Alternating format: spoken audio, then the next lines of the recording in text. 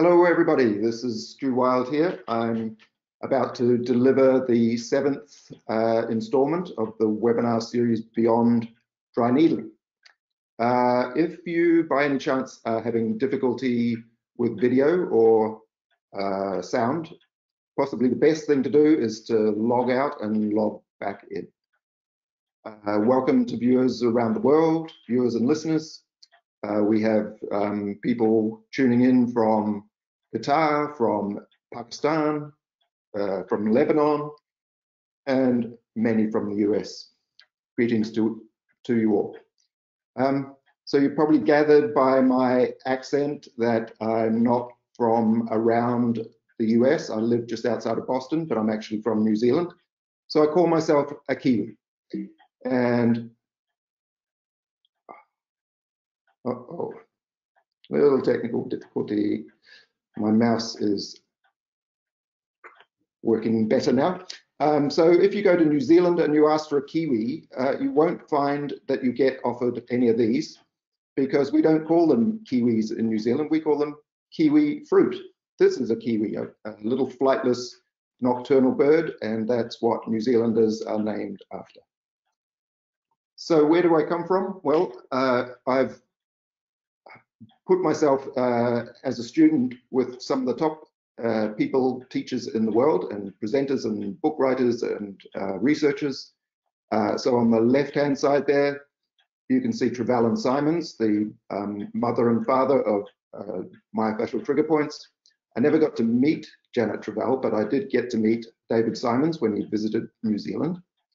And then we have the next generation after Trevelyan Simons, which is Jan Dommerholt, who I'm very happy to have as a friend and a mentor, and Dr. Gerwin, and they have taught me very well, hopefully.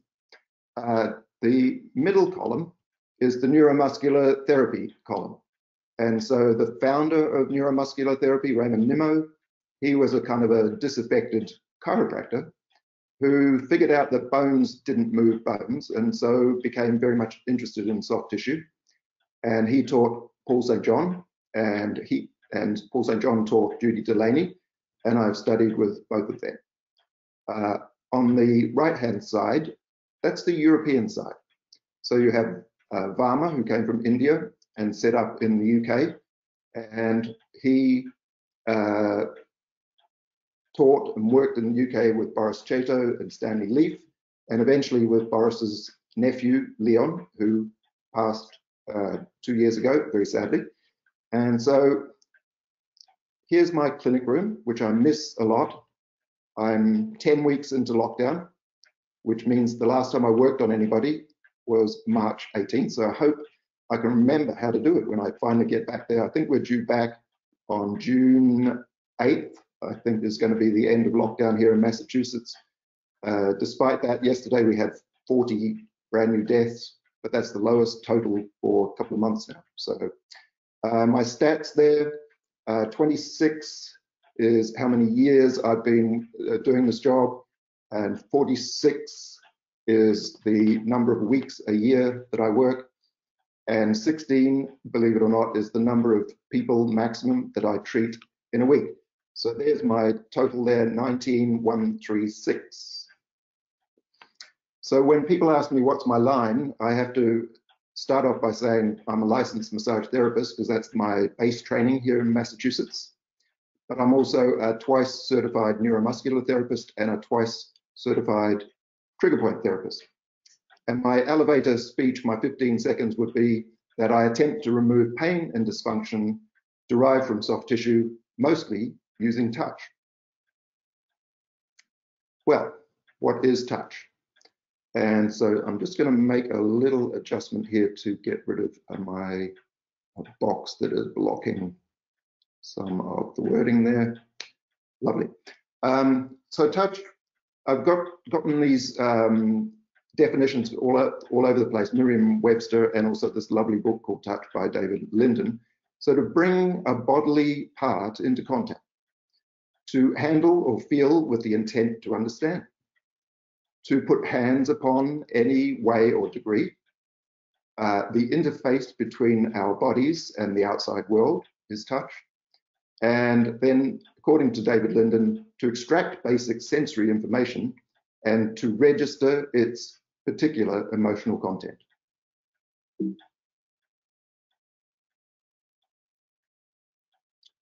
So getting a bit more complicated here, we have these afferent fibers, 4 types of them.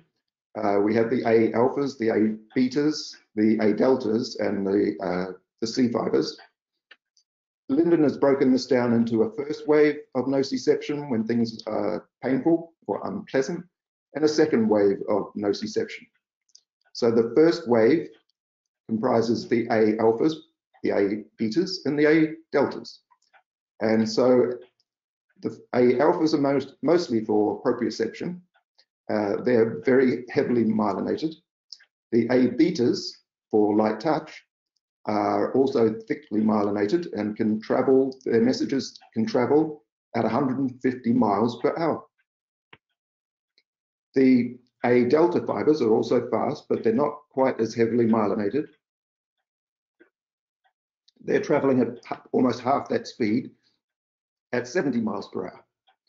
And then you have the second wave nociception via the C fibers. These are the unmyelinated fibers, and their size is small and their speed is slow, 2 miles an hour. So you've got super highways, you've got highways, and you've got dirt roads, basically.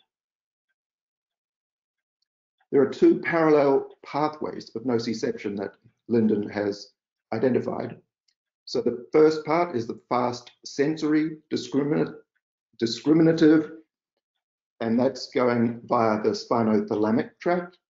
And then you have the second parallel pathway, which is the slow affective emotional pathway. And this is traveling up the spinal cord via the spinomesencephalic tract. There's a mouthful. So touch, how do we know that touch is reliable? If one person feels something in the tissue, can another person feel the same thing in the tissue? And it turns out that good inter-rater reliability of myofascial trigger points in tissue, when performed by well-trained and experienced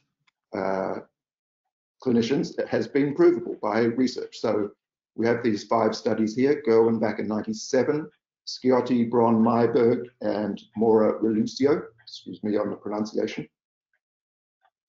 And a couple of recent ones. These are from 2017. The first one from Belgium here, De Groef, I hope I'm pronouncing that. Very ambitious because they compared the rate of palpation reliability in 9 muscles. So from upper trap, you can see on the top of the right-hand column there, upper trap, levator scapula, infraspinatus, supraspinatus, teres major and minor, subscapularis, pectoralis major, and the scalene muscles. So that's a lot of hard muscles to work on. So, and they found that there was moderate agreement. So that's actually pretty good. But supraspinatus there, that was only fair. Trapezius was excellent, almost perfect. A second study also published in 2017 out of Madrid, Mayoral del Moral.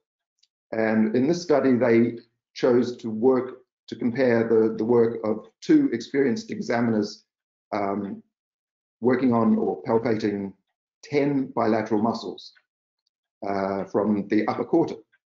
And they found that the inter-examiner reliability was very good. So those are 2 more recent studies. So here's something that's been bugging me for quite a while.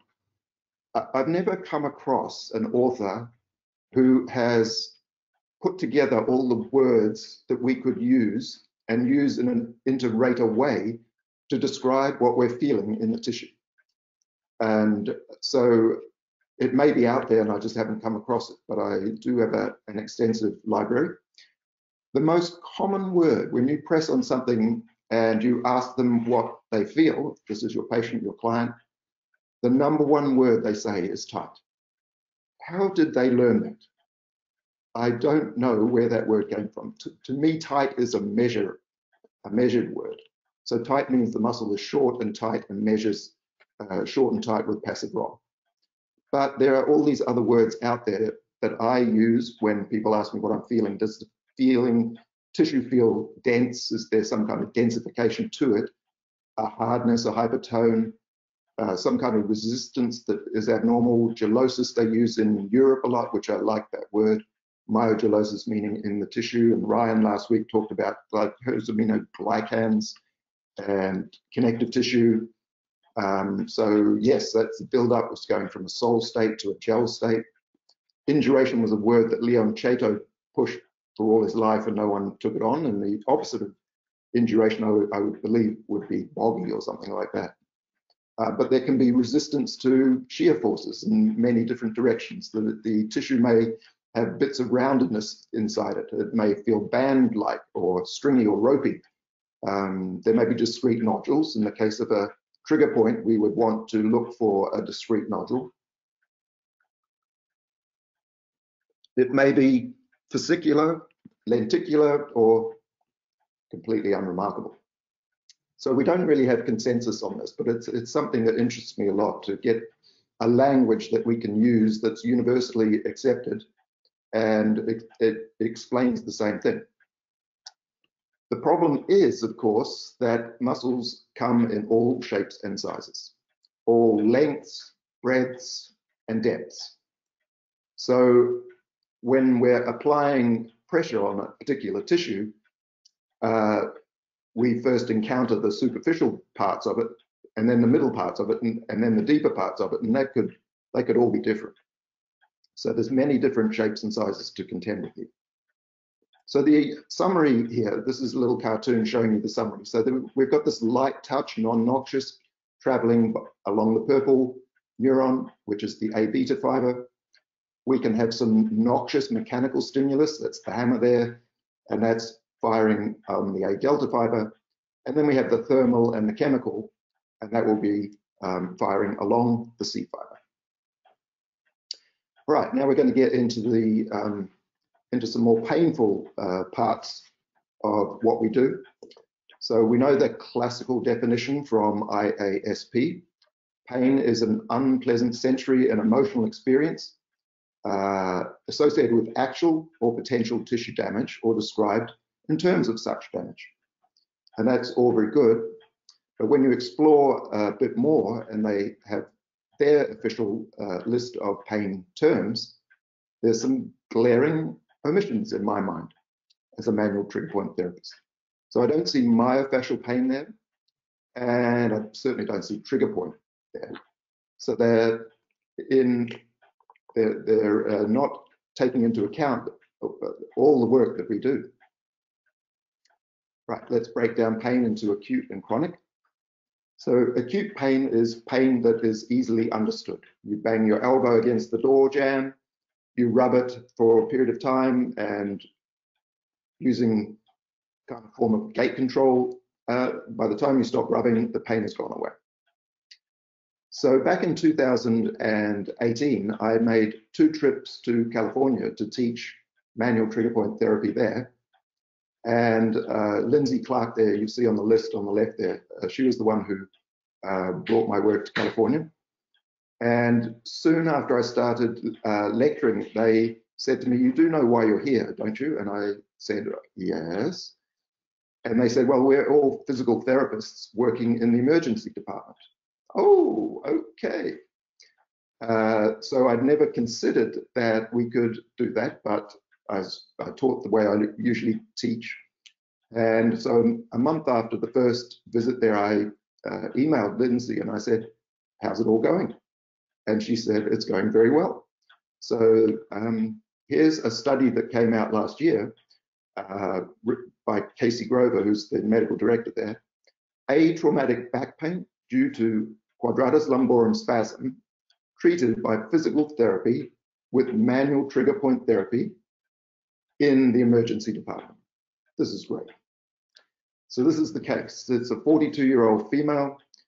She presented to the emergency department with atraumatic back pain.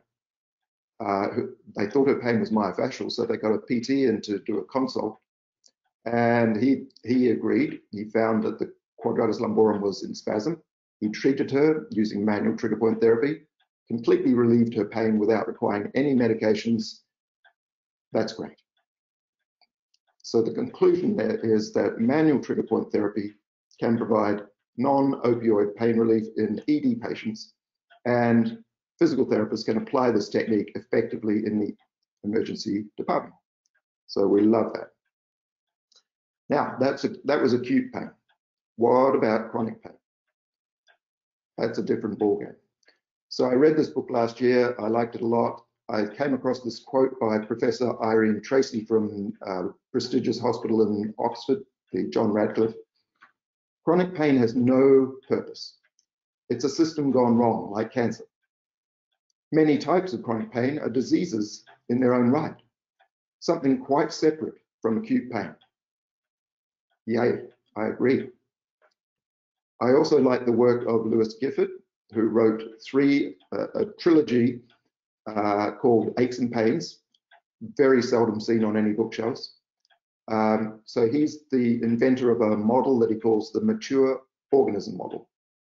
So his belief is that everything below the brain stem is just messaging and signaling, and the brain has to make sense of this, so it scrutinizes the information to make an output of some kind.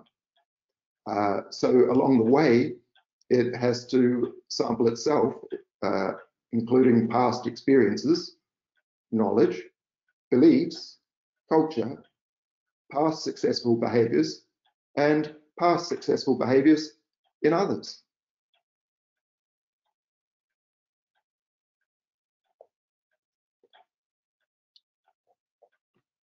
So the brain has what we call the neuromatrix, and it's got all these parts to it: the anterior cingulate cortex, primary sensory cortex, thalamus, anterior insular, prefrontal cortex, posterior parietal cortices, and the amygdala.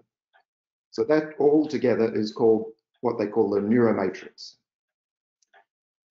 In 2015, David Butler came to Boston, and he was telling us all about the neuromatrix and neurotags and all this stuff. On the exact weekend that he was teaching us here in Boston, Lorimer Moseley published something which said, it is not just the brain that changes itself. It's time to embrace bioplasticity. Right. So he's saying, moving on from positions of prejudice first requires understanding. And I have slowly come to understand that pain is not an emergent property of the neural system, but of the human itself.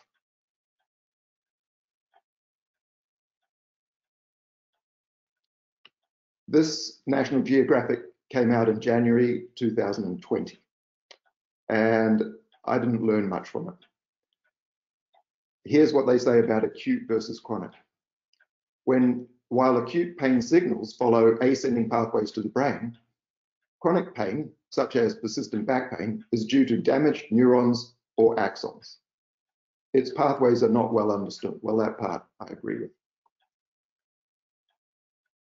Let's now spend the rest of this webinar talking about what we know about trigger points, current information, how to identify them, how to treat them, and how to get people out of pain. I'm going to show this slide at the very end of the workshop, and I'll give you that time to think about what the connection might be here between Yoko Ono and a trigger point. So think about that. Some of you may have seen this slide before, but what does a trigger point have in common with Yoko Ono? You'll see this slide again. So there are classic trigger point definitions. A trigger point is a hyper-irritable spot in a skeletal muscle that is associated with a hypersensitive palpable nodule within a torque band. And that little sentence has stood the test of time. The spot is painful on compression and can refer pain or other sensory symptoms such as paresthesia to a zone of reference. It can also cause motor dysfunction and autonomic phenomenon in the region of reference. So if you want to learn how to be a good manual trigger point therapist, you better surround yourself with the best people. And that's what I did in 2007. I studied in Bethesda with MyoPain seminars. And you're part of that system right now with this webinar. The third edition of Myofascial Pain and Dysfunction came out a couple of years ago. And what intrigued me was a panel on the back cover which said, "Prepare for massage therapy practice with this updated edition of the definitive source of information related to pain points." Wow, that's great. Now, the authors, original authors, were both MDs, and now the new generation of authors are all physical therapists. But there's a lot of information in the new edition. So here's a quote from Cesar Fernandez de las Peñas, and I can feel his frustration when he wrote this. "The main observed deficiency in most clinical practice guidelines of low back pain is the lack of inclusion of myofascial trigger points, not so much in Monterey anymore, as a possible source of the patient's symptoms or as a contributing factor to movement impairment and nociceptive pain mechanisms, psychosocial aspects, and the contextual meaning for the patient."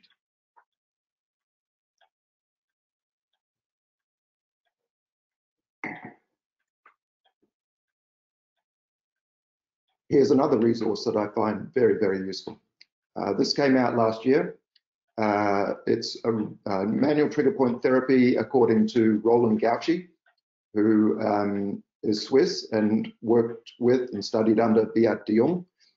But the forward got me here with Siegfried Menzer, a very famous researcher. This comprehensive book deals with practically all aspects of myofascial trigger points, from the as yet imperfectly understood pathophysiology to the actual practical therapy. A lot of information. One of the techniques I'd not heard of before, Roland calls the ignition key technique. And basically what you do is you do a pincer palpation, let's say, of sternocleidomastoid, and then you twist it like you're turning a key in the ignition. And unfortunately, I only just became aware of this technique, and I haven't really had a chance to play around with it because of my lockdown for the last 10 weeks. The fourth and last piece of vital trigger point research resource is this muscle manual written by Dr. Nikita Wisniak from British Columbia in Canada. And we recommend this one because it's like a little mini pocketbook Trevelyan Simons. You may have noticed it was spiral bound, which means when you open it up, it sits flat on your desk, on your table. And so each page is just like this for each muscle. So at the top left-hand corner here, you see the anatomy and physiology side of things. You see the clinical notes. You see how to palpate it. You see the muscle testing. I'm not sure if I would test my patients that way. You see the trigger point referral patterns, and then you see the home care activities here as well. So that's for each muscle. I'm actually on the advisory board for him for checking for mistakes and things. So now let's talk about the course that I put together and teach. So starting in 2009, when I was very happy and surprised to be asked to take over the manual trigger point course. So what I put together, took a while to figure out the format, but what I put together are three-day workshops. And I managed to find 170 palpable muscles. These are unilateral muscles. So 170 palpable muscles, we have to get through that in 7 days. A variety of approaches are used, and I'm going to run through that. And what it took me a little while to figure out is how to sort of organize the courses. So I am a big fan of Vladimir Janda. And so he was the man who sort of put together the tonic phasic groupings of muscles, many different ways to group muscles. Tonic muscles tend to get short and tight, and phasic muscles tend to get inhibited and weak. So what I did was group as many of the tonic muscles as I could to go into MTT1, and as many of the phasic muscles to go into MTT2. So there's 6 days worth there. And then in MTT3, the last one, you have to do 1 and 2 before you can do 3, was the left leftover muscles of the neck and the jaw and the cranium. And inside that MTT3, you would do a review day, and you would also test out with a practical and a theory. So the 170 muscles, what we have to do for these 170 muscles is start off with an assessment of some kind. And so physical therapists are very good at assessment. My assessment as a licensed massage therapist is going to be pretty basic.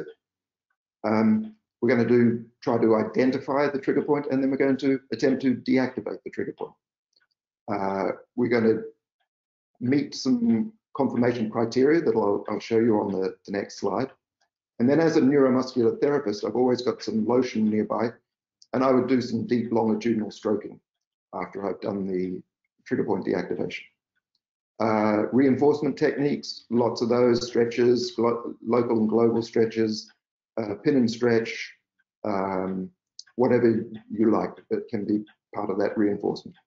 I'm chatting to my people the whole way through, so there's some pain science education, what's going on, what I'm attempting to do.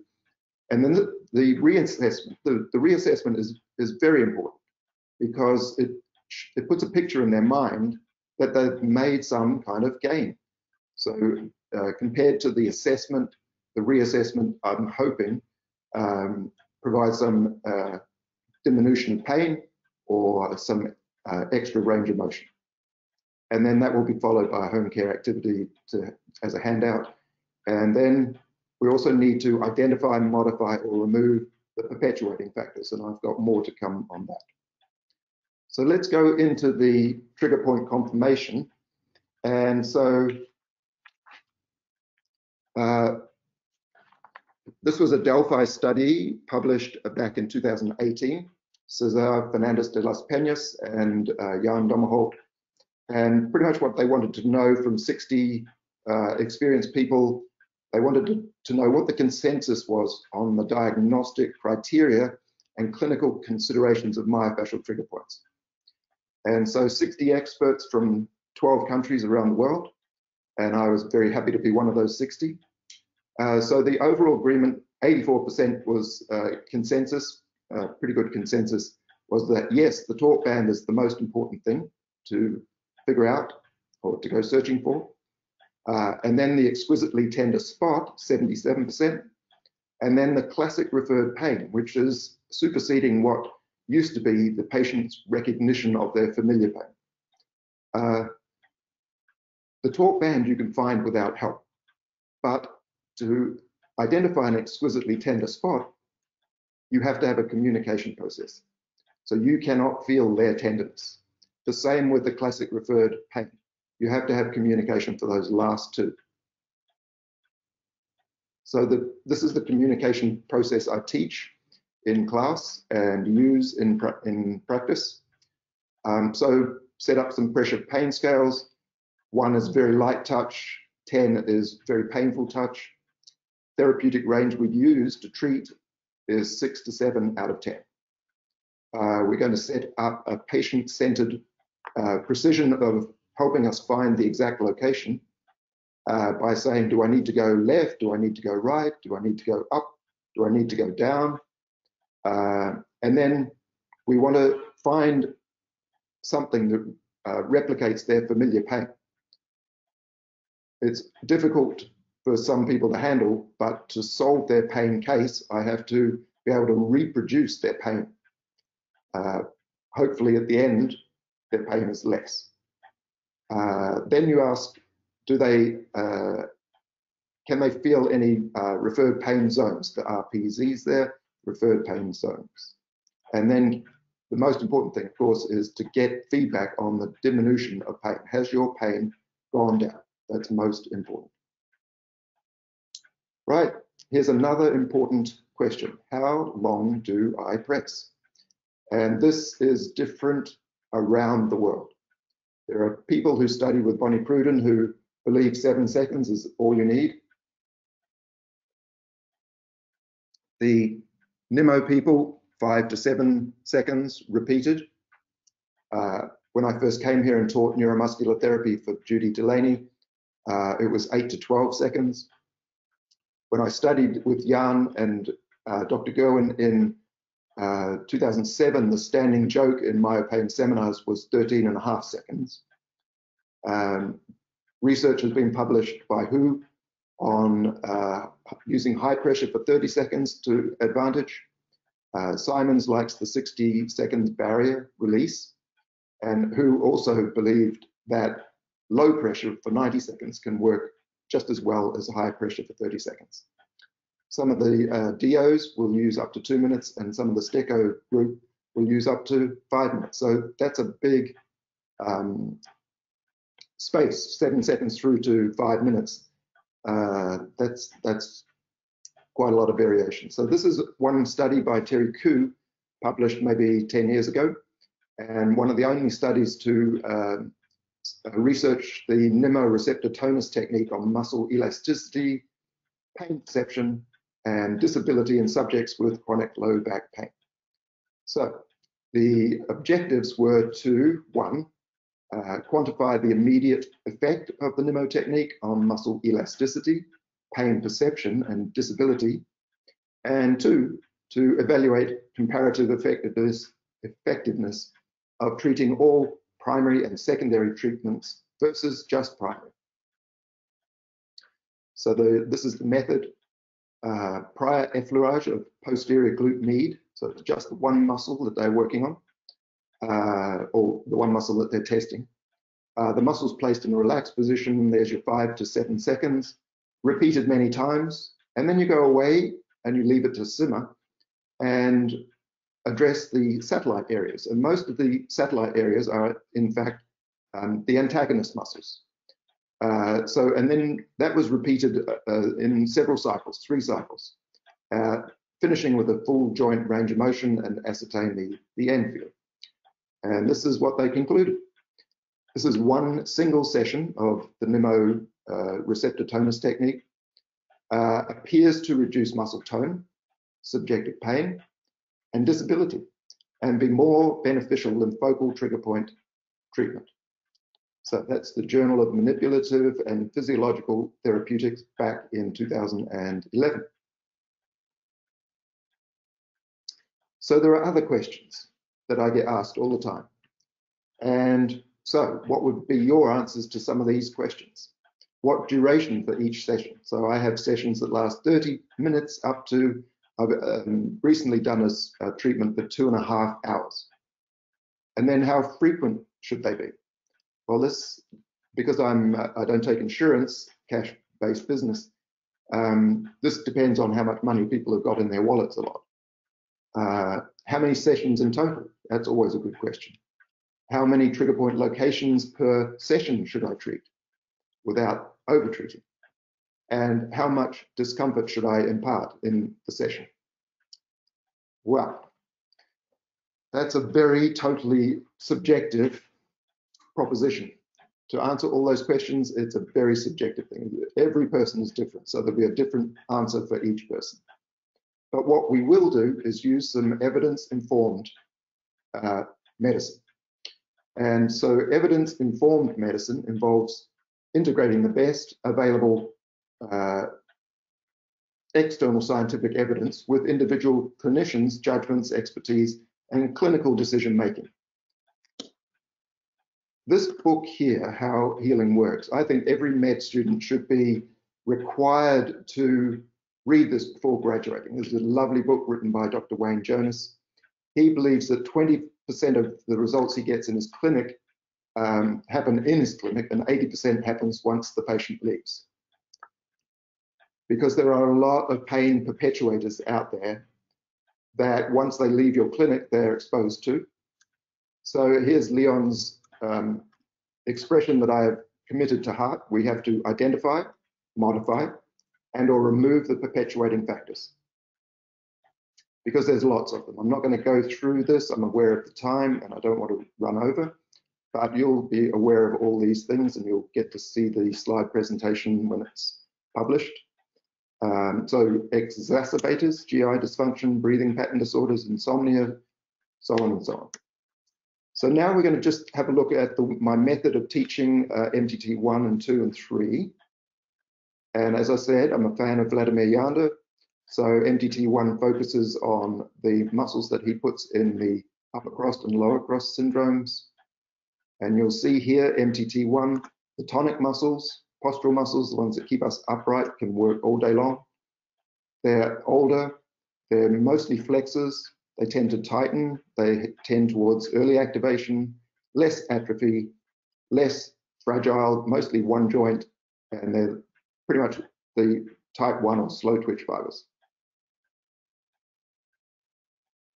Last week, Ryan talked about glycosaminoglycans and intramuscular connective tissue. So this is Peter Perslow's work, where he digested the muscle protein and left behind just the connective tissue. And what I want to bring to note here is that the type 1 fibers tend to have more intramuscular connective tissue, more than type 2. So when you look at this cartoon, these are very commonly injured muscles. These are ones we work on a lot. So these are all the type 1 muscles.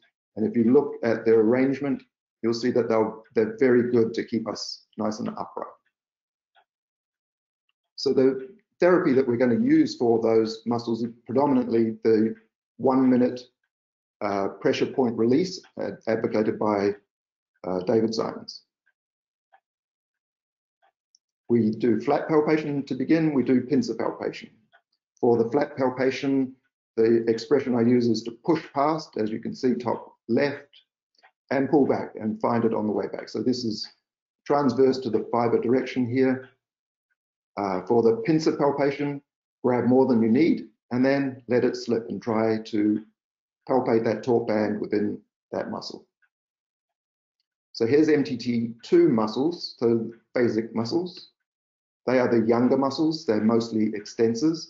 They tend to weaken and lengthen. They can have a delayed activation. They tend to atrophy, they're more fragile. They're multi-joint muscles and mostly type 2 fast twitch muscles.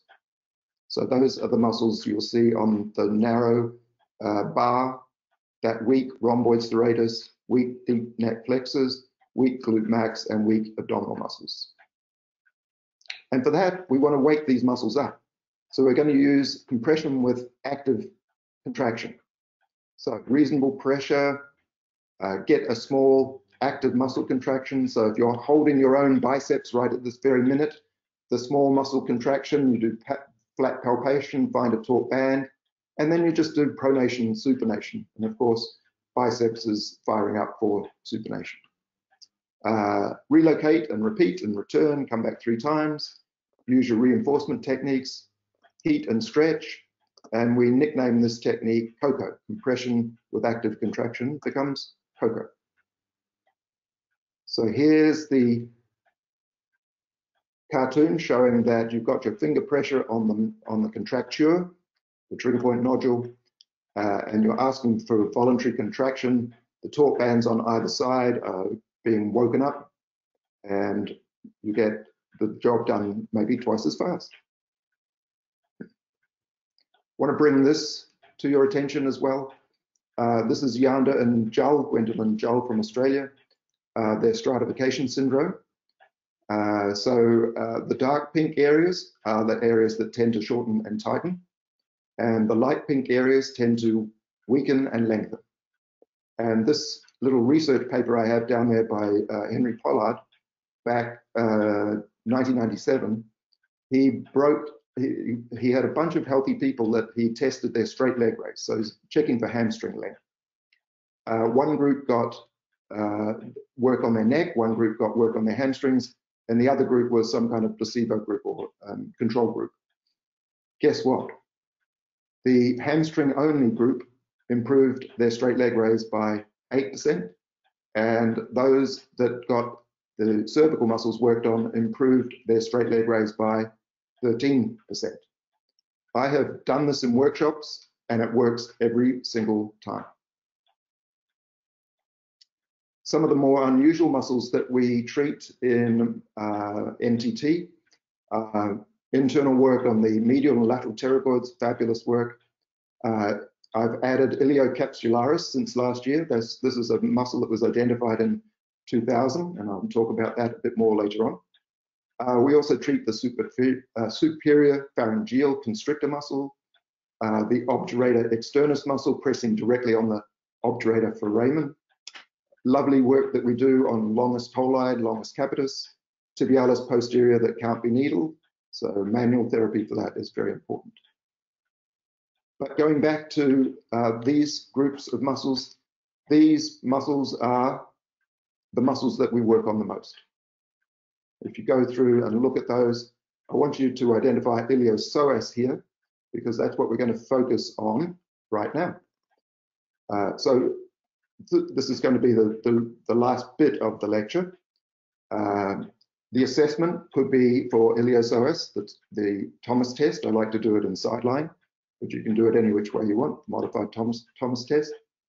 We're going to use a technique called falling leaves, and I've got photos coming up to show you that. We're going to do some kind of trigger point deactivation, which will simply be a heel lift. We'll use some reinforcement techniques. I have a lovely pin and stretch technique to show you, and then we'll reassess and hopefully improve. And then I'll go home with a kneeling hip extension home care activity that I'm sure you're all familiar with. So iliac is first. So the upper 2/3 of the iliac fossa, common tendinous insertion with the psoas major muscle at the lesser trochanter at the distal end. Hip flexion. It's a very good hip flexor. It's a single joint muscle. Can also be involved with some kind of anterior pelvic rotation, which we try to reduce as well. Branches of the femoral nerve. Psoas. So psoas is interesting. Psoas can attach all the way up to the 12th thoracic and all the lumbar vertebral bodies, but also the intervertebral discs, the anterior and the inferior portions of the lumbar transverse processes. And then it passes over the sacroiliac joint to merge with iliacus. So its number one function, we believe now, is lumbar stabilization. It's also involved with hip and trunk flexion, a little bit of lateral flexion, some adduction, and also part of the anterior pelvic rotation. Here's what's interesting, that the innervation is different front and back. So the anterior portion of the muscle has femoral nerve branches L2 through 4, and the posterior has the ventral rami spinal nerves. So here's some interesting bits and bobs of psoas. So we've just seen it has an anterior and a posterior division by innervation. It can be considered a unipennate muscle. You can just see here that tendon here. So unipennate means like half a feather. The upper muscle has more type 1 fibers. The lower muscle has more type 2 fibers. So that would make you believe that the type 1 fibers are postural and the type 2 are phasic. And so the upper fiber has more role to play in stabilizing the lumbar spine. I also came across the fact that it's twice as thick in black people. Not sure what the reason for that is. And in flexion, psoas is most efficient between 45 degrees and 65 degrees. So here's the combined common pain patterns. So key muscles in low back pain, groin pain, and anterior thigh pain. And you want to take care palpating the psoas on the left side, because that's where the abdominal aorta passes along. Treatment would also include quadratus lumborum and the abdominal obliques, but also consider tensor fasciae lato, rectus femoris, pectineus, and sartorius. Right, so here's the first of the technique photos. Notice the patient's leg is flexed, and I've inserted my own knee underneath so that the leg is completely relaxed on my own. I've hooked my fingers into the iliac fossa, one hand on top of the other, and to ascertain muscle movement, all I'm going to say is just press down on the ball of your foot or lift your heel, and that way I'll get a sense of the muscle contracting. So we don't get too deep here, but we can get deeper by, have a look at the bottom left photo. The knees have rotated across to the right-hand side. which is kind of push my fingers out a bit. But when they rotate across to the left-hand side, I can sink a lot deeper into that muscle, access along as much of the muscle as I can down towards the inguinal ligament. So that's iliacus. You can also do this technique standing on the other side and use your thumb. So that's another very nice way of doing it. Psoas now. So top left, you'll see I've got one hand on top of the other. And what I'm going to do is employ this technique of falling leaves. And falling leaves is just pushing the abdominal contents out of the way and going deeper with each falling leaf. Get the heel lift again to make sure you're on the muscle. So my start position there is a sort of a halfway line between the umbilicus and the ASIS, and it's just lateral to the rectus abdominis.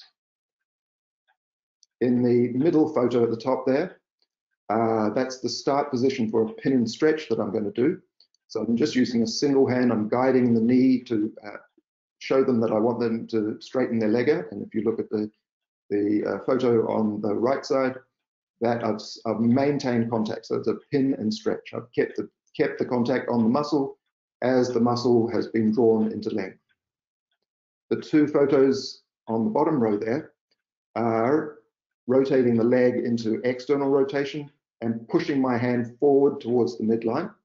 And with that, I'm trying to access as much of the medial side of the muscle as I can. And then I rotate the leg into internal rotation, and I draw my hand back, and I'm trying to access as much of the lateral part of the muscle as I can. Then we want to treat the common tendon attachment on the lesser trochanter. And so see my right hand there at the top left photo, that's my measuring device. That's the Texas Longhorn, I've been told. That's about a 4-inch distance from the AIIS to a point midway on the thigh. The leg of the patient is in the Faber position, flexion, abduction, external rotation. And then I'm going to press down. In the photo you can see on the top right there. And to get some muscle contraction, you can see with the photo on the bottom, I'm going to get the patient to lift their right shoulder just half an inch off the table. And that will get a diagonal sling mechanism going from the right shoulder to the inside of the left leg. And that tendon and the muscle above it will pop into my fingertips very nicely. I showed you this photo before, but didn't explain too much about it on the left-hand side there. This is to show you this muscle, iliocapsularis. And so this was at the NAM TPT conference. Stewart from Australia brought it to our attention, and I've been using this technique ever since. So the technique is a prolonged, sustained pressure for up to 4 minutes, maybe longer sometimes. So you want to get yourself in a very comfortable position for this. I'm using the elbow and forearm of my left arm, but I'm also pushing down on it with my right arm to sustain that pressure even better. The stretch employed can be on the table like so assisted stretch on the table. Note that the unaffected knee is up to 90 degrees at least to stop the low back going into extension. And then the two photos on the right are the kneeling hip flexor stretch. And the things to note for these are, see how the knee migrates from the top picture forward over the ankle. And the very last thing that I'm going to instruct is that the person then does a tailbone tuck, which means they take themselves into a posterior pelvic rotation. All right, so just to summarize, we've got three-day workshops. We've just seen 2 muscles, so we've only got 168 palpable muscles to go. Oh, actually, no, there was the iliocapsularis, so we've got 167 palpable muscles to go. You're going to study hard, and then you're going to attend a theory test, 75 multi-choice questions, and a practical test of 4 muscles drawn at random. There's all the materials that you will need to pass this exam to get a certificate. and add some more letters after your name, CMTPT. Just to make you aware, and Mary, I know you're listening, this is the National Association of Myofascial Trigger Point Therapists, fabulous group of people, pretty much always have an annual conference, but not this year. Lots of information on the website, and lovely group of very talented people belong to this association. All right, back to our burning question. What does a trigger point and Yoko Ono have in common? So you'll have to know a little Beatles history to know the answer to this. So Yoko Ono became the girlfriend of John Lennon, and that created a lot of tension in the band. Sorry. So there's me. I've done my trigger point therapy approach. Next week, we'll be bridging the gap, musculoskeletal and sports to men's health. And then we've got with Gerard Green, Blair Green, a lot of greens, dry needling for pelvic pain and dysfunction, Colleen White-Ford, orthopedics and pelvic health and external perspective, Jan Domholt on whiplash, one of his favorite subjects. Harry von Piekatz is going to tell us all about bruxism, and then Michael True, who I've studied with as well. He's going to present on tinnitus, which is one of my favorite subjects. So these are every Tuesday. Hope you tune in for those. There's also in the future a plan to do a live chat with myopain instructors, getting to the point, coming back soon. And then one other favor to ask. So this is a free webinar, and it's going to be posted. It's being recorded. It's going to be posted. It's still going to be free. And yet, if you were nice, you might want to consider making a small donation to No Kid Hungry. So Myopain Seminars is raising money to connect kids in need with nutritious food and teaches their family how to cook healthy, affordable meals. The campaign also engages the public to make ending child hunger a national priority, and any donation will make an impact.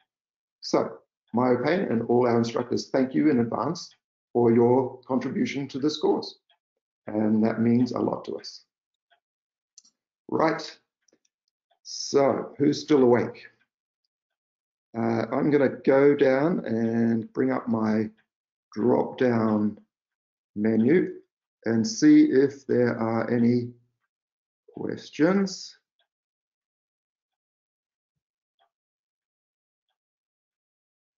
And go through them one by one. And so the, you know what? I might have to put on my cheaters for this. Will this PowerPoint presentation be available? The answer to that is yes, Jason. This will be available. And was this presentation recorded? And will it be available? Yes, once again.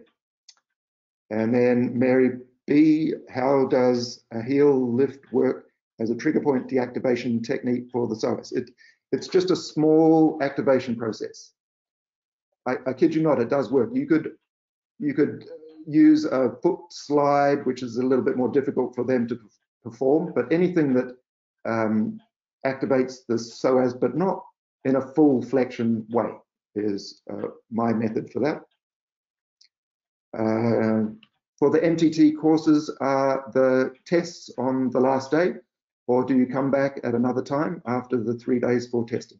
Yes, I didn't explain that well. So on the last MTT3, day 1 is all muscles. We cover, I think, 40 odd muscles that we have to deal with in 1 day there. And then on day 2 of that MTT3 is a review day where I basically give you the answers to every single question, because the next day on Sunday you come back and there's the theory test in the morning, 75 multi-choice questions, and then in the afternoon 4 muscles drawn at random from a small list that I will hand out to you in advance. So Lauren, I hope that answers your question there. Can you combine trigger point and dry needling? Oh yes, Cheryl, you really can. I know this because I work with Erica Bourne a lot. She's a colleague of mine here. She was doing dry needling, but not so much anymore. But she was a fabulous therapist and did great work by combining the manual and the dry needling. Amber, nice to hear from you. Could we see the slide with the pain exacerbators again? Well, that'll be on the recorded presentation. So the answer to that is yes, but if you email me in private, I can send you that anytime at all. Here's one from Trina. Do you know if there will be any animal-specific courses available online as webinars? So you're a registered vet tech in Canada, and was hoping Rick Wall might offer something because we cannot come to him in Texas anymore. Oh, hopefully that won't last forever. But so yes, I think there are canine ones. I'm not sure if it's part of the series coming, canine or equine, but they're all very valuable. What I could have done was put a photo of a shark being dry needled in Australia, believe it or not. That was a published study of a shark in trouble in Australia, swimming in circles, and they took it out, dry needled it, and its dorsal fin popped up, and it was a happy shark again after dry needling. That's a true story. Oh, somebody else saying thank you, and also, and here we go, Caressa. Which trigger points would you recommend treating for somebody who experiences tingling in the thumb and inflammation in the carpometacarpal joints? Wow, I would go for everything. And I would start quite a long way off. I would start with brachialis and brachioradialis and supinator and pronator teres. These all have the ability to fire things down into the base of the thumb, especially. And so pain and tingling quite often go together. But at the same time, you know, the tingling might need to be looked at first by a doctor if it persists, to rule out any neurological contributions to that. As far as the carpometacarpal joints, anything that crosses that joint. And so that would be any of the superficial muscles, the flexors, the extensors, and the deep muscles as well. Here's something from Rabia, I think it is. Thank you. I wanted to ask you if ileocapsularis is present in every adult, and how do you know that that's the cause of pain? And we should go for the prolonged 4-minute technique. Well, I'm telling you this secondhand. Stu Hines, who brought this to my attention, he lives in Victoria in Melbourne. I had never heard of this muscle until, what was it, September last year. And while he was teaching, I was looking online to find it, and there it was. And I'm thinking, wow, okay, so where's it been hiding all this time? Really don't know the answer to your question. Should we go on for 4 minutes? I've just been taught it that way. And I've only been working that technique since September myself, but it seems to be, and Stu Hines was a massage therapist for the Australian Olympic team, the field hockey team. And there's a lot of hip flexion in field hockey. He was the Olympic therapist for years and years and years, many different Olympics. He has lovely stuff on his website. I'm not sure exactly what the website is called, but Stu Hines, STU, not as opposed to my name. And so he has recommended the 4-minute technique. Caressa telling me CMC joint, thenar eminence, all the local muscles, but global muscles as well for those parts of the body. So cast your net wide. Do you use or integrate German connective tissue massage for myofascial deactivation? Absolutely do. That's from Vladimir. And so, yes, I got taught connective tissue massage, Beginder Webs, is that how you say it? I like it a lot. I often start my treatment with that lifting technique, and I find it really speeds the process up. So that's a definite yes to connective tissue massage. tibialis posterior trigger points can be tested, treated manually, and can be helpful. And can it help activate the muscle? Absolutely. So Jan Dommerholt has decided not to teach needling of tibialis posterior anymore because the neurovascular bundles are all over the place down there, and you never know that you're going to be able to avoid them. In the manual techniques that we use in prone and supine are dynamite. So yes, that's going to be very helpful. It's a much overlooked muscle, and it really has an important role to play with pronation and supination.